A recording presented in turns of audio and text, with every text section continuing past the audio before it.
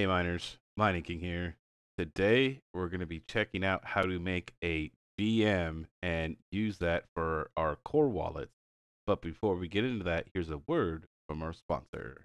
Fluxpools.net would like to announce a new weekly lottery for loyal miners that support their project. As you might already know, Fluxpools is operated by the people from the Flux team as they want to provide a safe and transparent mining experience. While the Flux project does not take directly from the pool, they do give a portion of the fees back to the Flux project because they understand that both the project and the miners are what makes this pool possible. Fluxpools has given away nearly 5,000 Flux a month back to miners. The new Flux lottery gives 5 lucky winners $50 each in Flux each week when you have a 95% uptime on your rig. There will also be a bi-weekly winner who maintains 99.5% uptime. That winner will receive 1.7 kilosouls of hash rate for 48 hours to their wallet. Fluxpools has also announced a 0% mining fee and 1% parallel asset fee forever. This on top of the weekly loyalty program. You can also earn up to 3 Flux per week. That giveaway prize will be sent directly to the mining address and nowhere else. Furthermore, Fluxpools.net has just launched a Neoxa pool with a miner loyalty program where you can earn up to 1,000 Neoxa for up to 1 gigahash each week with 0% mining fee for the first 30 days. Please do not mine directly to an exchange as your rewards may be lost as a result. Come see why Fluxpools.net is a great place to mine.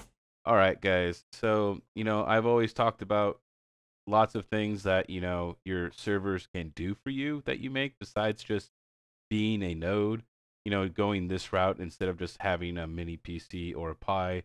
This could be a much, you could have much more use cases with a server like this if you use Unraid, ESXi, or Proxmox. I do plan on doing a Proxmox review, so stay tuned for that. But today's video is going to be with Unraid. So in the crypto space, we are always looking for ways to keep our crypto safe and secure, as well as, when new coins develop, that sometimes they're not always legitimate and we don't always know how legitimate they are, right, in their infancy. So a good way is to make a VM to hold these wallets or wallet, and this way you don't have to put this on your physical like daily driver machine, because what if there's something deep inside of this that's actually going to get your personal information, give you some malware. I mean, who knows what happens, right? Anything can happen nowadays, so I think it's best that we use this as a way to keep our personal information safe. So the first thing we need to do actually though is we need to download a Docker called Pasty. And what this is going to do is allow us to actually copy and paste things with our VMs via, whether we're using the VMware ESXi GUI or if we're using the VNC remote in right here. I did do some testing with remote desktop, and I ran into quite a few issues in getting, the internet explorers like Firefox and Chrome to work through the remote desktop. To me, the VNC and the GUI with, VMware is just much more reliable and it doesn't cause as much issues. But the problem with that though is you're not able to copy and paste, which can be tough when you're trying to do like seed phrases and things like that. So let's go ahead and let's go over to the app section and let's go find paste. One of the nice things about Unraids is they have this section here, the apps. So there's lots of Dockers that you can install in this, I would say, like app marketplace, and they're quite useful. So we're gonna look up Pasty, and it already came up. It's the only one. It's kind of weird. It looks like the Photoshop symbol, but it's like, hand drawn. We're gonna click install. And then it's going to ask, like your container port, where you want this to be installed and all this other things like that. But we're just going to hit apply right here. And now we're going to wait for it to download and install everything. So it'll take a few minutes. Now we're going to come back to our dashboard here. And now you can see in our Docker container section that Pasty is now installed. So we're going to click on it. And then we're going to go to the web UI, which is opening another window. And now here you could obviously see you have a new paste. The way that this is going to work, essentially how you're going to paste this, you're going to have to come to this address with this port inside of your VM.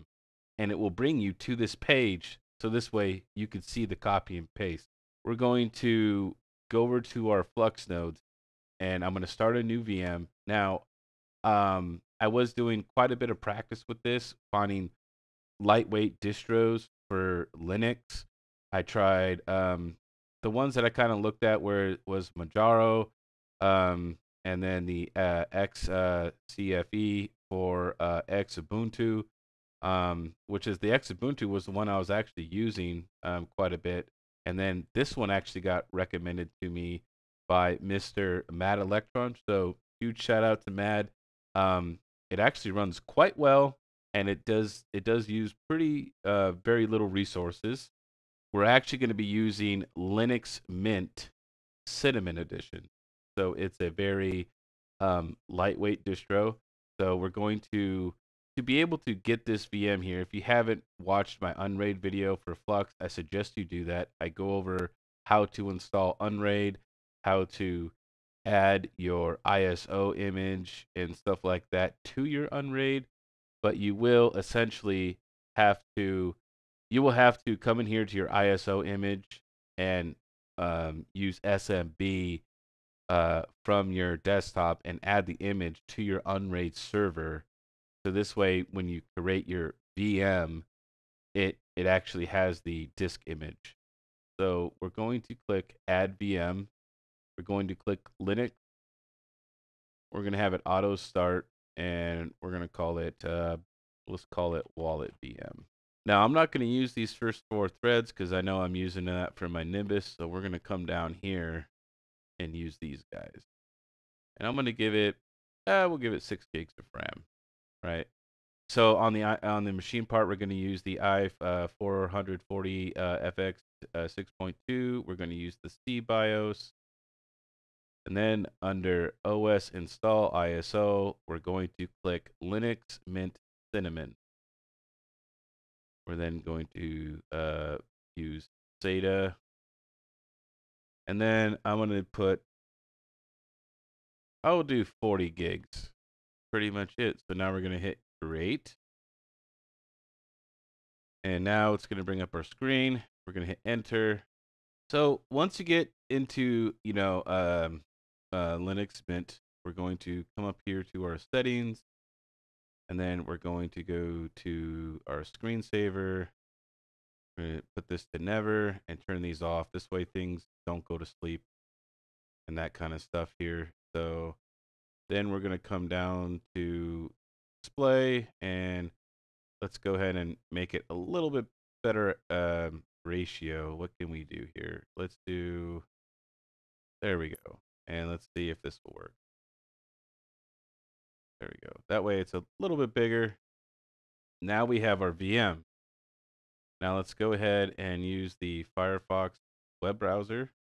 Okay, so we're in Firefox, and let's just say you wanted to do a core wallet, right? We're just going to use Meowcoin for this example, since it's a core wallet and it seems to be pretty popular nowadays. We're over here at Meowcoin. We're going to click our wallets. We're going to click on the Meowcoin core wallet. And then we're going to come down to the Linux version because we are running Linux. Tell it to open it in the folder. Now we have the Qt here, and then we're going to click extract. And I'm going to put it right there to the desktop. Now we're going to double click on our Meowcoin here, and here we go. We're going to start our core wallet, and now we need to generate our seed phrase. But now we need to come into our Firefox, and what we're going to do is we're going to type in the local address for this, but with that port 5000. Okay, and this should, now it brought us over to our pasty section, right? And we're going to click new paste, and we'll call it, MC wallet. So then we're going to paste in our wallet here, and then we're going to click paste. Okay, now look, now you can see it's here. And then we're going to, now we're on my actual, this is my, Microsoft Edge on my desktop, right? We're going to click refresh. And here we go. We have the seed phrase here on the, over our our Docker container, which is for over our network. So now I can actually copy this and I could put it in a text file, save it up, to, into the cloud and maybe print a copy out, put it on my, in my safe. Okay, guys. So here we are. We have the wallet working. It's syncing up right now to the blockchain, which everybody's, mileage can vary on this, but I wanted to do this video to show you guys how to be able to make a VM on your Unraid server, and this you could easily do this with ESXi as well, since we're just making a VM here. You will have to install Pasty if you are only using ESXi. But I think doing this through Unraid with the Dockers is very, very useful, as it lets us copy and paste things. Let me know down below what you guys think about this video. I thought it was a very interesting video to show you guys how to make a VM on a lightweight distro. But yeah, give me your guys' thoughts down below. All right, guys, this is the Demonican giving you the most hashes, and I'll see you next time.